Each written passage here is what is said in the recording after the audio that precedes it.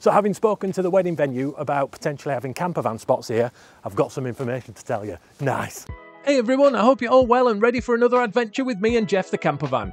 Like us, right at the very start of owning our camper van, we thought it was going to be just used for camping trips. However, having owned our van for a fair few years now, we've come to the realisation that it's actually way more versatile than we'd first thought. Not only do we now use it for family day trips to keep the cost of buying food down while we're out for the day, I've also realised that it makes a great base for me when I'm working. This has helped me photograph weddings all over the country, and it also gets me to places I wouldn't have gone to get some of my favourite landscape photographs too. In this video I use it for just that, a 2-day wedding fair about an hour from me, and using the van to camp saved me a lot of travel time and fuel costs. The extra hour in bed also makes a massive difference.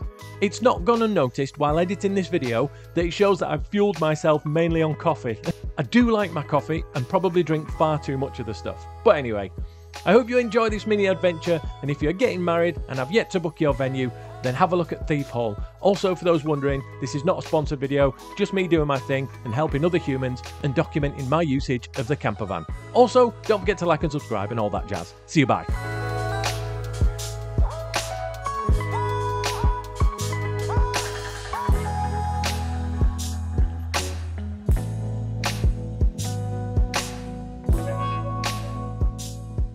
So you probably guessed that I am at a wedding fair this weekend, and I thought I'd vlog it because I am staying in the van throughout the whole weekend. So if you leave your van on the drive and only use it to go camping, think about maybe using it for work. If you've got a job which means you travel a lot and you don't want to be driving there and back all the time, maybe once or twice a week you can stay in your van and just have a van night. It's nice. Once the curtains are closed, you could be anywhere. A couple of beers in the van so I can chill with those tonight and a movie.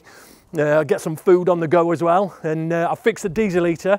I'll tell you more about that a little bit later on as well. And yeah, it's just a case of cracking on and finding out actually where I'm going to be camping, because I have no idea where I'm going to be camping. I could have an epic view. I could be right next to a cow shed. Right, I'm going to go back in now because people are looking at me and I feel like a bit of an idiot. Okay, see you, bye. The venue would kindly let me stay in their wonderful car park for the duration of the fair, and later on in the video I'll give you some more information about camping here too, so stay tuned for that. Oh, lovely. The reason I'm doing this and camping at the fair rather than driving home and back again each day is that, you know, I've driven here today and I have to go back tonight, come back tomorrow, go back Saturday night, come back Sunday, go back Sunday. You're talking 6 hours of travel in total. That can be avoided just by using the van. Not only do I get to use my van, Ace, I love camping, as you know, it means that I'm right here at the venue, so I can have a bit of a lie-in as well. I think it's time now, though, to do the inevitable, which is, once I'm camped up, time for a pot noodle, obviously. Regular viewers of the channel will be more than familiar with this vision of unhealthiness. However, it's part and parcel of my adventures in the van. Quick camping food on the go. For those who have asked, hashtag not sponsored, I'm using the EcoFlow Delta 2 to boil my cheap low-watt travel kettle. I'll put a link in the description below to the Delta 2 and also the travel kettle that I'm using too.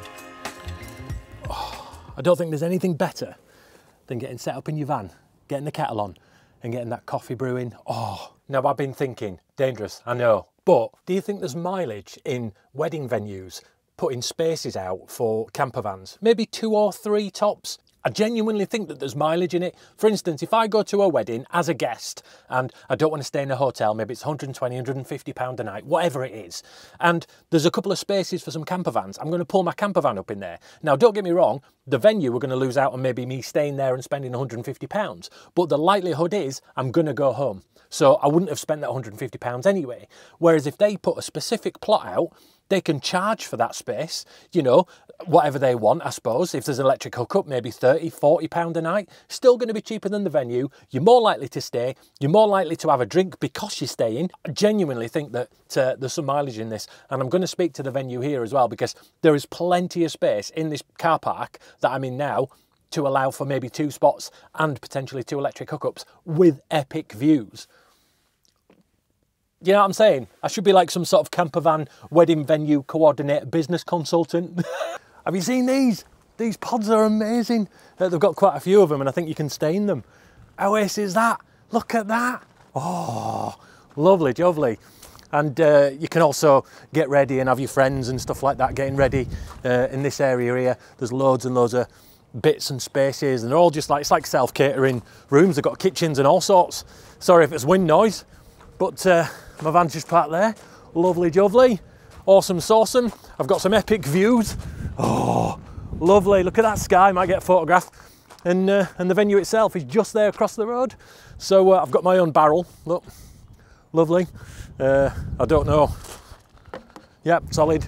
I've literally just been chilling out in the van, and it's almost dark now. I'm just gonna nip back into the venue, have a quick scout around, see who else has arrived, and suggest to them about the camper van thing, because I think that's an awesome idea, if I might say so myself. Nice, see you, bye.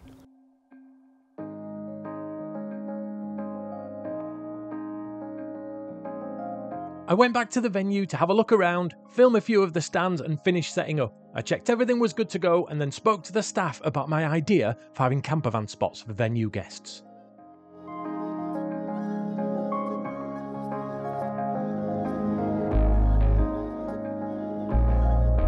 So having spoken to the wedding venue about potentially having campervan spots here, I've got some information to tell you. Nice. They actively encourage camping here when you come and stay here. How ace is that? They've got 2 electric hookups, which I think they give priority to bride and groom, but they were telling me that they've had events here and weddings here where it's just been full of campers. People have been in tents in the field, they've had the full camper vans here, and they even hire out a shower block, so then that can be used for everybody. Just mint. I think that's a game changer for any wedding venue that are thinking about doing it, especially if they've got the space to do it. Brilliant, because so many people have got camper vans now, and like the venue said to me, and like I thought as well, they're going to drink more behind the bar, and they're probably going to get up in the morning and have breakfast as well. So it's great for the venue, it's great for the people coming and staying. Happy days. And this venue, by the way, none of this is sponsored, this is me just working and doing vloggings, they let you camp here for free as well. How ace is that? Oh. So as the sun was setting, I decided to hunker down, watch some TV and enjoy a cold beer before the inevitable rumble of my tummy started. Food then became a priority and it was time to crack on with dinner. I always get everything out first so I know it's ready to go. I opened a window to let out the fumes and smells from cooking and started to make some burgers in my SQ Professional pan. I do love this pan, hashtag not sponsored again, as it's way larger than my Ridge Monkey and it doesn't spill the fat when I turn it over. Plus, I can get way more in this than the Ridge Monkey. Don't get me wrong though, I do love the Ridge Monkey and continue to use it, but the SQ Professional is mostly at the top of my list when it comes to cooking. I'll also pop a link in the description below because I know quite a lot of you have been asking about it. Oh, dinner fit for a king. Lovely. Couple of burgers, a beer. Right, I'm going to eat my dinner, and then I think I might set the bed up, get comfortable, get another movie on. In fact, I'm not watching movies, I'm watching Bear Grylls because I've got the full collection of Man vs Wild on the pad, so I'm going to watch that on there and get chilled out. So I shall see you when I'm setting the bed up. Okay, see you, bye!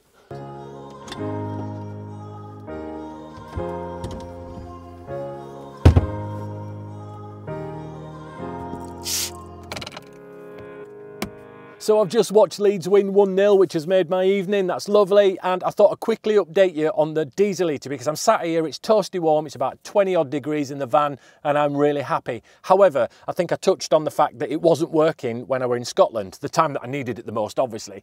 And to cut a very long story short, when I first installed the Chinese diesel heater that I've got in the van, I left one of the cheap green pipes. You get like some cheap fuel pipe that you're supposed to change for a thicker, like a plasticky pipe, which is a lot better. And I'd left one in during the swap over of those pipes and that had perished. So it was a quick changeover to put what I had left pipe-wise in the fuel line and it fired up straight away. And I thought, well, I can't really make a full video out of this because it's a 10-minute fix, and it literally was. It was just basically just swapping out the pipes. So yeah, for those that are interested, because I know a few have been asking, that was the quick and easy fix that I did to the diesel heater and it's working an absolute dream now. So I'm just going to chill out this evening, watch a bit more Man vs Wild, have my final beer and then call it a night because I've got a busy day tomorrow talking to a lot of people. So I shall see you guys in the morning. Okay, good night, bye. As with most mornings, it came too fast. Before I knew it, the sun was up and it was time to get sorted, get the kettle on and get on with my day.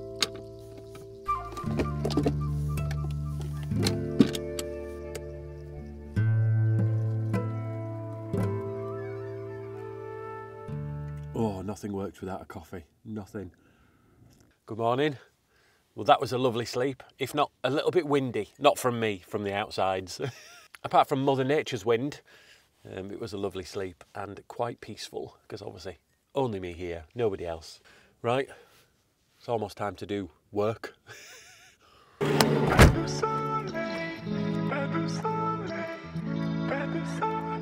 I turned the charm level up to 11 and spent the day chatting with some amazing people, and fingers crossed they turn into wedding customers for me in the coming months. But that level of enthusiasm only works when I've had too much coffee.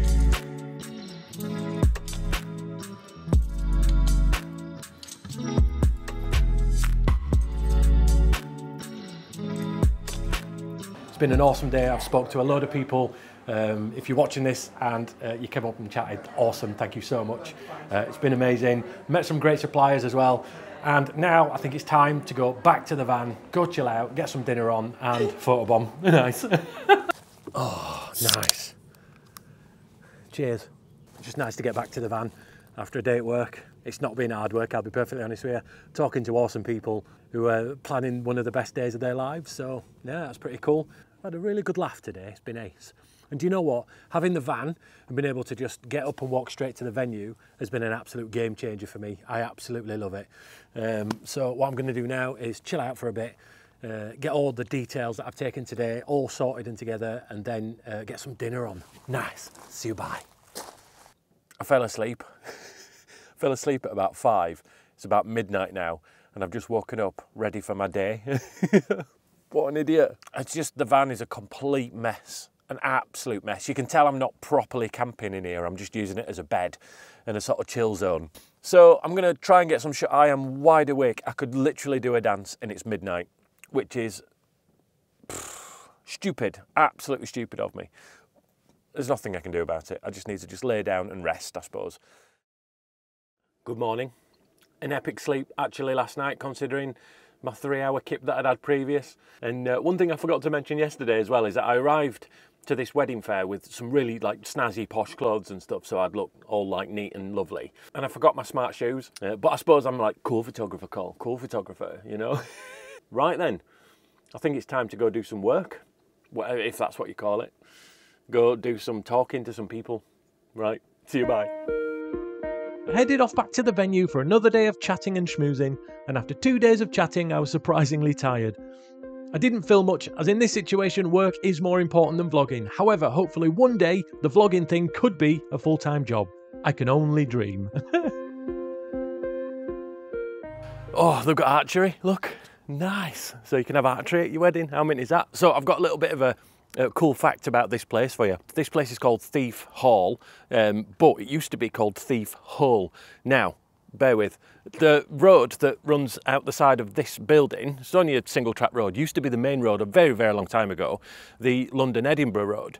Now, they used to dig well, there was a big hole in the ground that bandits used to hide inside, and then they'd rob the coaches and the carriages that came up, because there were no doubt mainly affluent people travelling from London to Edinburgh, and they'd rob them. And that's basically, and then they restored this place into a wedding venue. How ace is that? Proper ace. Right, that's it, that's me done. Another wedding fair in the bag, and another camp out in the bag as well. 2 nights in the van. I've really enjoyed that actually. Some nice chill time last night, obviously going to sleep super early, and sorry there was not much filming today. I didn't think you'd want to see all of the wedding fair again. But yeah, it's been awesome. If you want to book your wedding or anything like that, go to Thief Hall, go check them out. And they're up near Northallerton if you're up this way. And that's about it. So I shall see you guys on the next adventure, wherever that may be. Take care, see you, bye. Don't want to record, stupid. Just a test run to see whether audio works fine while I'm driving and stuff, to see what it sounds like. I think it sounds probably all right, I don't know.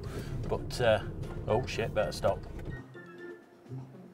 I don't know what to say. And is that a little bit weird, the light behind me and stuff, isn't it? Oh, looks like CCTV or something, doesn't it? Do it again.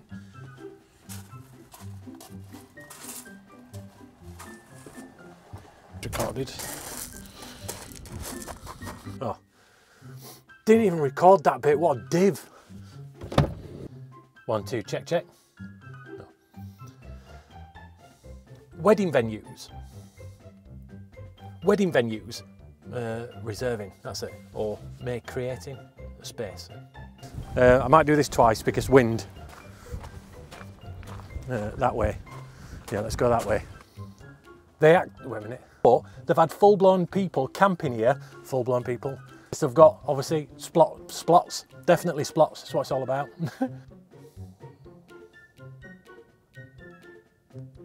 So I've just watched Leeds win 1-0.